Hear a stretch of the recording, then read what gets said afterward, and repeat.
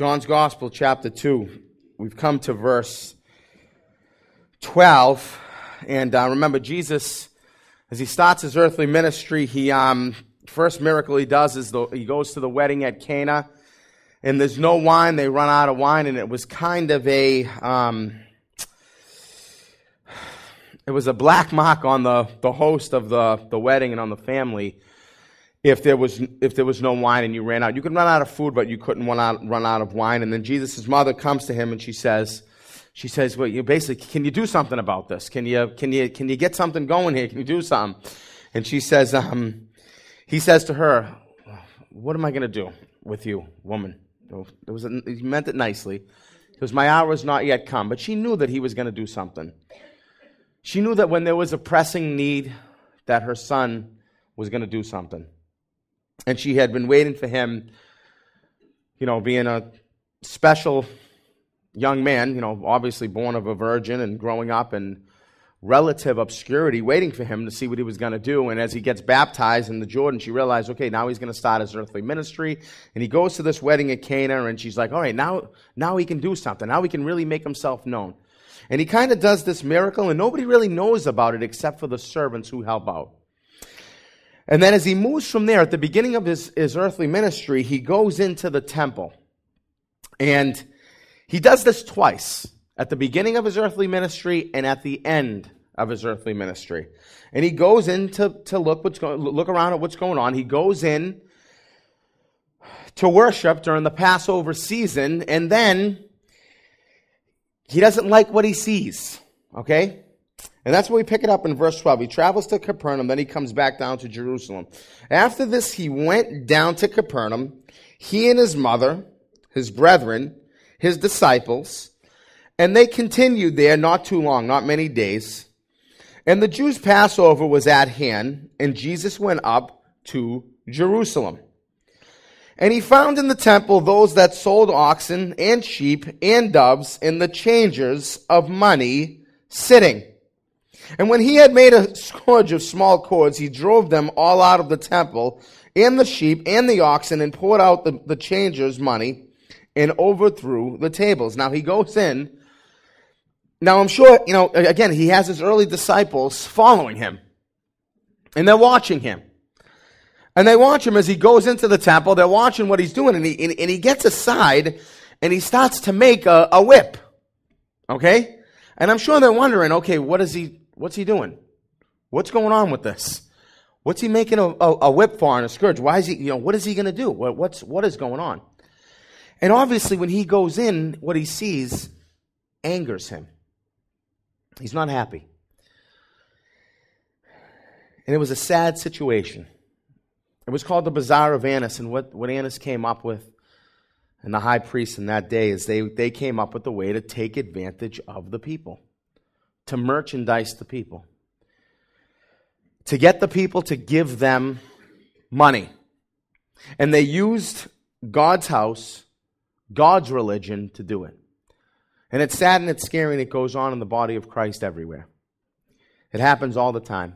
People are promised something, they're promised this, they're promised healing, they're promised health, promised prosperity, promised eternal life, promised that the souls of their loved ones who are in purgatory somewhere will go to heaven, or if you give this and if you give somebody that, and it's all lies. And it's not scriptural.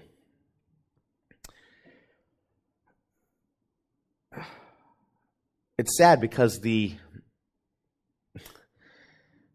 network kind of there of what they were doing wasn't the evil, it was the heart behind it. They had a good little system set up in the sense that you had to bring your sacrifice. It had to be without blemish. It had to be pure. It had to be clean. And sometimes that was hard for the people to bring their sacrifices, sometimes hundreds of miles. So they came up with something good, but they used it to take advantage and hurt the people. And people would come in with their sacrifice, and first of all, you had to exchange money. You had to go and exchange your money for Hebrew money, the Hebrew shekel. And they would take a little bit off the top there in the exchange rates. And then from there, again, if you were buying your sacrifice, and if it was a dove, if you were poor, again, I'll use our terminology of our day. If For doves, $5, they were charging $65. Sometimes it was 10 to 1. Some commentators said 14 to 1 or 15 to 1. And what the priest was supposed to do is they were supposed to examine that sacrifice to see if it was without spot or blemish. And it just so happens when you brought yours, knowing as you're making your way there, man, this is the way it's got to be done. And they're going to find something. They're going to find something wrong with my dove, something wrong with my lamb, something wrong with my bull. So they're going to find something wrong, and they're going to take advantage of me. They're going to do something. But you had to go that way to worship God. And it was sad. And it was scary. But you know what it makes me think of, though? And they did. They took advantage of the people with their inspections of the sacrifices, with the inspections of what they were bringing, of their doves, of their lambs, of their bulls, of their rams. And they said, I found, there's a hair out of place here. There's something missing. It's got a dew claw. It's got this, it's got that. It's got a little nick in its ear. And they always seem to find something. And then they would give them their replacement. And if I'm looking at the replacement, I'm saying, man, this replacement's not much better than the one I brought in. But you really couldn't say anything. You know what it makes me think of, though? Sometimes we can get like that. We can get like the religious leaders who, when people are trying to find the Lord Jesus Christ, they're trying to find God, they're coming in and they're trying to make a sacrifice, an offering of praise, an offering of their life, an offering of thanksgiving, an offering of whatever it is. And sometimes we who have been around for a while, we just want to find something. We want to find something. I want to tell you something. If you look hard enough, you can always find something. You know that, right? If you really examine long enough, examine my life or anybody's life, you can always say, hey, yeah, there's something going on there. Something's missing there. They don't really mean it. They don't really want to bring a sacrifice to the Lord. They don't really want to give to the Lord. They don't really want to surrender anything to the Lord. They don't really want to serve. If you look hard enough, you can always find something. See, but that's not the heart of God at all. We get like that. We get like the religious leaders.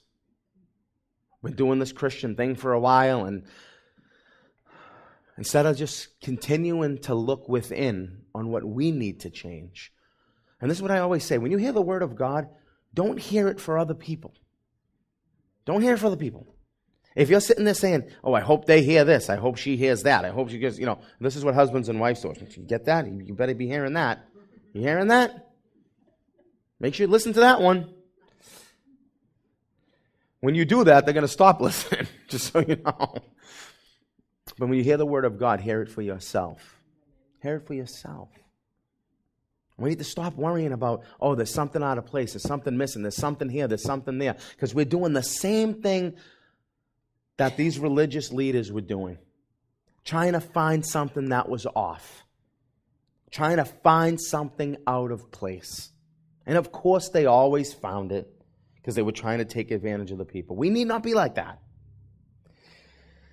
So when he goes in, it says he found them in the temple, those that sold oxen and sheep and doves and the changers of money sitting.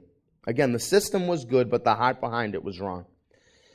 When he had made a scourge of small cords, he drove them all out of the temple and the sheep and the oxen and poured out the changers' money and overthrew the tables. Now listen, I think anger was kind of the right response here toward these priests.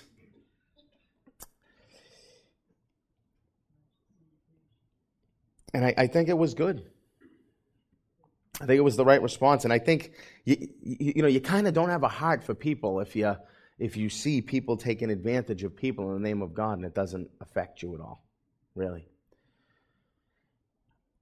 But I want to say this to you.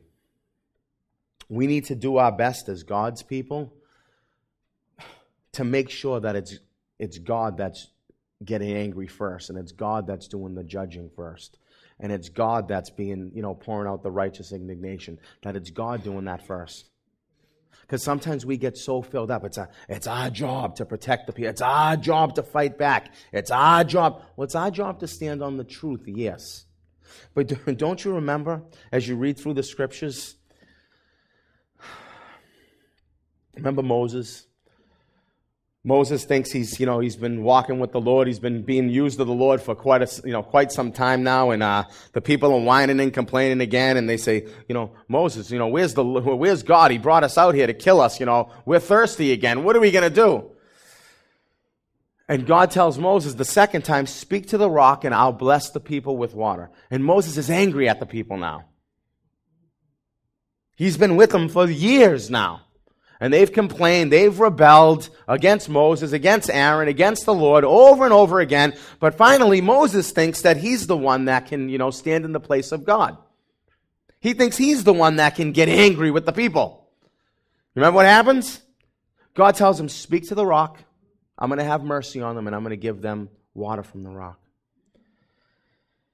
And then Moses, what does he do? He gets angry.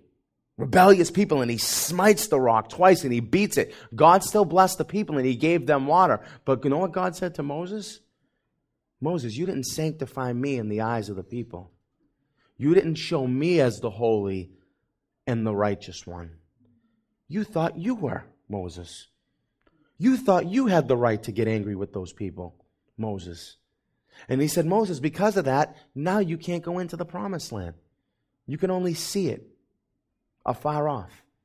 See, but Moses had been walking with the Lord for a while. He had been doing it for a while. He had been rebelled against. He had been turned on. He'd been stabbed in the back many times. And he thought finally now it was his time to get angry with the people. And God said, no, it's not your time.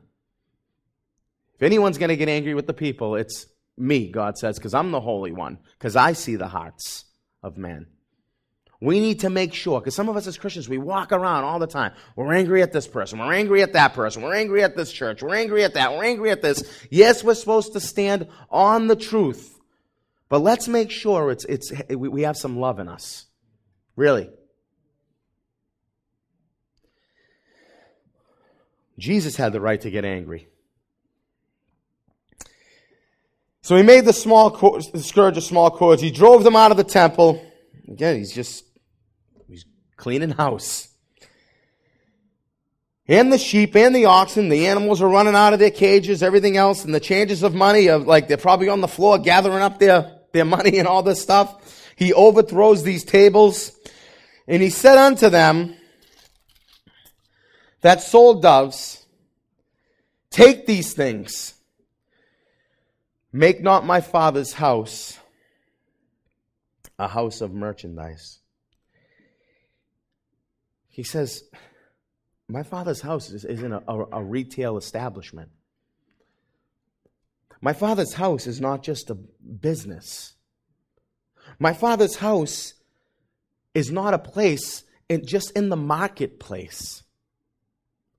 And isn't everything so market-driven today? And listen, I'm not against, media and all that stuff. And all that stuff is cool. But when and it's good for outreach and all that. But when people come in to a church and we meet together and we gather together, they shouldn't sense just a marketplace.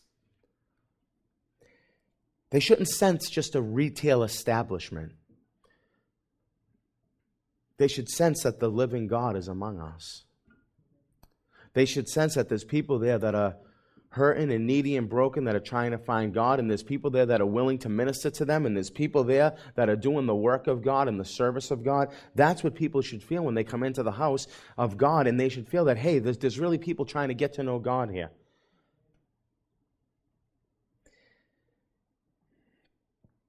His Father's house is a house of prayer, if you read the other Gospels and weigh Scripture with Scripture.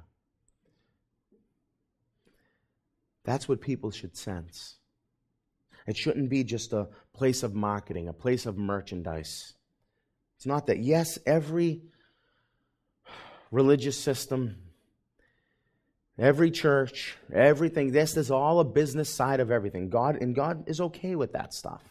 But it's not a business. There's a business side to things. People are giving their offerings, they're giving their money, they're wanting to do things for God. All that stuff needs to be done decently and in order. But listen, it's for the glory of God. It's for the Lord Jesus Christ. People should never get the sense that, hey, we're just running a business here. Because if we're going to just run a business, you know what? Just close up shop and go run a business. God doesn't need that. He wants men and women that are on fire for Him, that are willing to lay down their lives for the cause of Jesus Christ. So when people come in, they can sense that and they can see that. So, He said, get these things out. Take them out. Make not my Father's house a house of merchandise. And His disciples remembered that it was written, the zeal of thine house had eaten me up. Now they remember these things after the fact. If you read through John's gospel, he'll say this often. When Jesus does something, He does a work or He does a miracle or He does a healing or whatever He does, He has a dialogue like He's having here. They'll remember, oh, the Old Testament pointed to this. And it talks about this in the Psalm 69:9. Oh, when the Messiah comes, He's going to be zealous for the worship of His Father, the worship of God. And they remember that after the fact. And as I read through this and I think about it, and I think about my own life,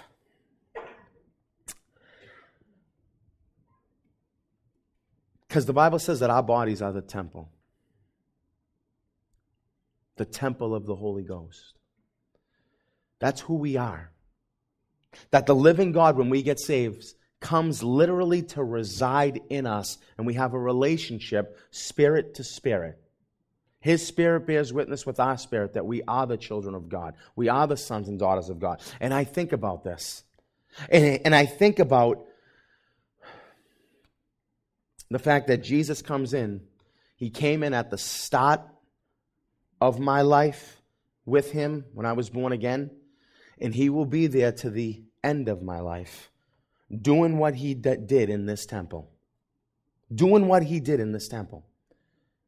Just like He started at the beginning of His earthly ministry, He came in and He cleansed that temple. And at the end of His earthly ministry, right before He was crucified, He comes in and He cleanses the temple. That's what He does in our lives. That's what He does. When we believe in Jesus, He comes in, and you know what He starts doing? He starts stirring things up. He starts knocking tables over. He starts cleansing things. He starts doing those works in our lives, the things that are painful. And it hurts. And sometimes we want to push Him out and we want to push Him away. And He keeps coming. And He does not stop. And even though we get like the religious leaders and we just want to say, you know what? Because I'm going to tell you what happens. The Lord comes in and He starts to turn tables over in our hearts. He starts to cleanse things. He starts to clear out the greed with the money changers, like some of us are still greedy and trusting just in unrighteous money and mammon. He starts to clear those things off. And you know what happens? As He starts to do that in our lives, we get like those religious leaders because we can't handle it, right? And it hurts, and we start to, again, inspect what's going on in everybody else's life. Lord, you're turning this over in my life, but you know what? I can really see this person's sacrifice, this person's life. How come you're not doing it in their life? How come it seems like it hurts me so much more? How come it seems like it's so easy for that person and this one and that one? And we start looking out like everybody else, finding again the specks and the blemishes and everybody else, because the Lord's coming into our lives and He's flipping tables over and He's clearing off the money changing and He's doing all those things in our lives, and things start to scatter. And you know what we start to do when God does that? Can you picture the money changers? What's the first thing they did when that table went over and the money hit the floor? They dive for it.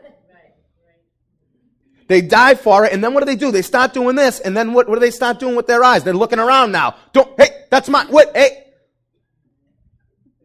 That's what we do, the same thing. God comes in and He'll start stirring it up. He'll start flipping tables over, and you know, we want to hold on to it, and then we start looking around at everybody else. And what about the sacrifices? The bulls and the doves that are flying away. They're like, wait. Put them back in the cage. But Jesus doesn't stop. Cleanses the temple. He turns everything over. And He says, get out. Take these things hence. Take them away. That's what Jesus does in us, and he does not stop, and he will not stop. God needs to, listen, read the book of Colossians. It says Jesus should have the preeminence, first place in every area of our lives. So if there's any idol in our lives, if there's any high place in our hearts, if there's anything we're not willing to give up, Jesus is not going to stop. He's not going to stop until he cleanses this temple. And he cleanses your temple. Because he needs to be first place. And listen, just like he started at the beginning of his earthly ministry all the way to the end, he starts it at the beginning of your Christian life all the way to your last breath. And you know what happens? Finally, you just start to learn to get to a place you say, okay, Lord, I got to surrender it. You've been trying to turn this table over in my life for so long, and I've been holding it down. I've been holding on to it, but you finally say, okay, Lord, let it go. And sometimes you just let it go. And when you let it go, there's peace. When you let God have his way, there's peace. Because sometimes we're just so fearful. But when God turns those things over in our life, when he cleanses, when he does those works in our lives, he shows himself strong on your behalf. He comes through for you. He wants you to see that, hey, you didn't need this or you didn't need that. You didn't need that sinful relationship. You didn't need that excess of whatever it was. You didn't need that. You were trusting in that, and that was really holding on to you. And when he comes in and he cleanses those things, you say, okay, Lord, now I see that I really didn't need that. I really needed you, Lord. His disciples remember verse 17. It was written, the zeal of thine house hath eaten me up. Then answered the Jews, and they said unto him, what sign showest thou unto us, seeing that you do these things? They say, now listen, the Bible says the Greeks seek wisdom, the Jews seek a sign. They say, okay, wait a minute. No one has the authority to do these things. We're the religious leaders here. We're the higher ups. We don't even do these things. Who are you? Who are you to think that you can come in here and do these things? And they say, what sign? Show us a sign. Because again, they sought a sign. What sign can you show us to show us that you have the authority to do these things? Now, Jesus did many signs. He did many miracles. 7 of them are recorded in the Gospel of John, and John tells us that he records only 7 to show us specific things about the Lord Jesus Christ that prove that he is the Son of God. In all the Gospels, there's 36 altogether miracles and signs that Jesus does. John chooses only 7. So he does many signs, many miracles. Now, again, 36 are recorded. He probably did many more than that. He tells us at the end of the Gospel of John, many other things did Jesus in his life that if I could tell you, if I could write them down, all the books that were ever written up to that time couldn't contain what we saw in Jesus Christ. And they're asking him, give us a sign. Do something to show us that you have the authority to do these things. Now, he's going to tell them what kind of sign he is going to give them. But they ask him, basically, who do you think you are? Who do you think you are? Who do you think you are coming in here and doing this? And this is what Jesus says. Jesus answered and said unto them, destroy this temple, and in 3 days I will raise it up. Now listen. We know it's going to tell us he's talking about the temple of his body. But of course, their mind goes right to their own earthly temple. And look what they say to him. Then said the Jews, 46 years was this temple in building. Will you rear it up in 3 days? 46 years. And listen, this was one of the marvels of the ancient world. The temple. It was beautiful. It was huge, overlaid with gold. It was unbelievable. It was something people traveled from miles around, whether they were believers in Judaism or not, just to see. And they say that when you walked up, going to Jerusalem, because Jerusalem was higher up, that you can start to see the temple glistening in the sun. It was amazing. And now they're sitting there saying, well, wait a minute. Now you're a construction worker. You're going to knock this place down and build it in 3 days? Are you crazy? What are you talking about? Now, the word temple he uses here, it's a little bit different. And they don't catch on to it. He uses the word Holy of Holies, so they would have caught on to that because they're thinking of the Holy of Holies in the temple. But what he's talking about is his Holy of Holies. He's talking about his body. And he goes, do you want a sign? I'm going to give you a sign. And this is the sign. You're going to destroy this temple. You're going to destroy me. And in 3 days, I'm going to rise again. I'm going to raise it up. That's the sign. Now listen. That's still the sign today. You know that, right? That's still the sign today. Whether God does miracles or not, whether he heals the blind, cleanses the lepers, heals the sick, does all those things, and God can do all those things, the real sign that people need, what people really need to see and really need to believe, is that Jesus died and Jesus rose again. That's the gospel. That's it. And Jesus tells them, this is the sign, this is it. Destroy this temple, in 3 days I will raise it up. I will rise again. He's saying to them, I'm going to take all your sins away. And you guys destroying me. But you know what? I'm going to take them away, and to prove to you that I'm going to take them away, I'm going to raise up again. I'm going to rise again. That's the gospel. See, that's the sign that people need. People need to know about what the Lord Jesus Christ has done for them. People need to know that Jesus died for them. People need to know that Jesus rose again for them. And he goes, this is the sign that I'm giving to you. Destroy this temple, in 3 days I'll raise it up. Said the Jews, 46 years. This temple wasn't building. Will you rear it up in 3 days? But he spake of the temple of his body. When therefore he was risen from the dead, here it is again, his disciples remembered that he had said this to them, and they believed the scripture. So they didn't get it until after the resurrection either. And the word which Jesus had made. Now when he was in Jerusalem at the Passover, in the feast day, this isn't too long after, many believed in his name. Listen to this. When they saw the miracles which he did. Now again, how many did he do? We don't know. But listen what it says. But Jesus did not commit himself unto them, because he knew all men. And he needed not that any should testify of man, for he knew what was in man.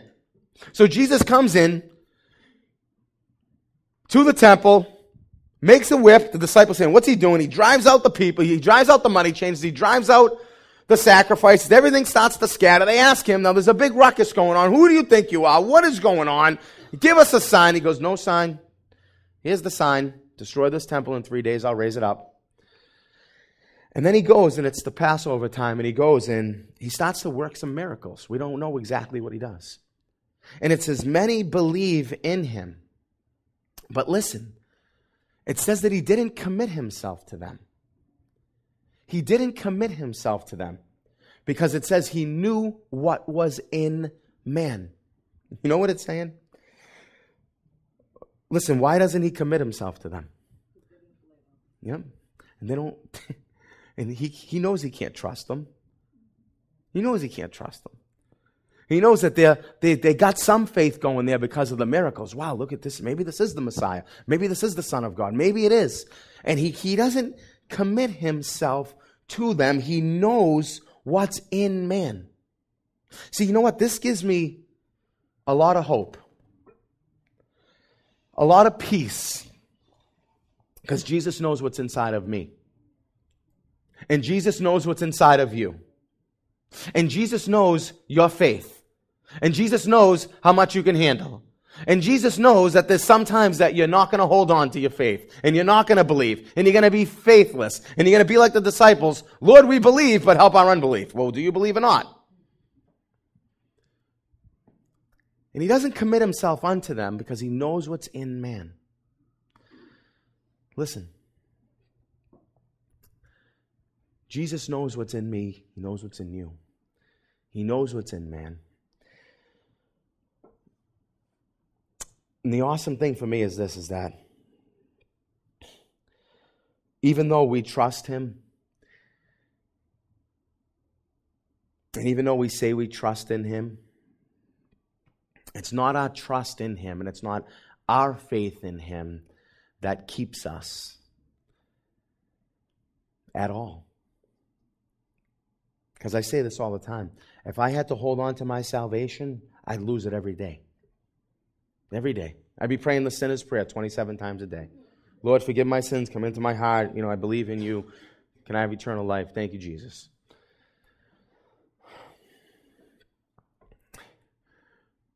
But it doesn't matter that we trust him and he can't trust us. It really doesn't matter. And that's awesome for me. That he doesn't have to trust me. Really. He doesn't have to commit himself to me. Now I know he's committed himself to me and dying for me on the cross. But as I'm walking through my life, he doesn't have to trust me that I'm not going to falter, I'm not going to fail. He doesn't have to trust me. Oh, I trust you this time, Matt. I trust you this time that you're going to get it right. I trust you that you're going to really walk with me this time. I trust you that you're going to do the right thing at home. I trust you that you're going to do the right thing over. I really trust you. Nope. It really doesn't matter. Doesn't matter. The only thing I had to trust is him with my salvation. That's it. That's it. And that little simple faith, that little simple trust, you know what? Even though I'm untrustworthy, and so are you a lot of times in your life, it doesn't matter. We're secure in Jesus Christ. Because you know why? Because the Father trusted him to take all your sin to the cross. And he did. And that's why it doesn't matter. He commits himself to me because he can't trust me. And he can't trust you. It doesn't matter because the Father trusted the Son to do what the Son only could do for you. And he did it for you.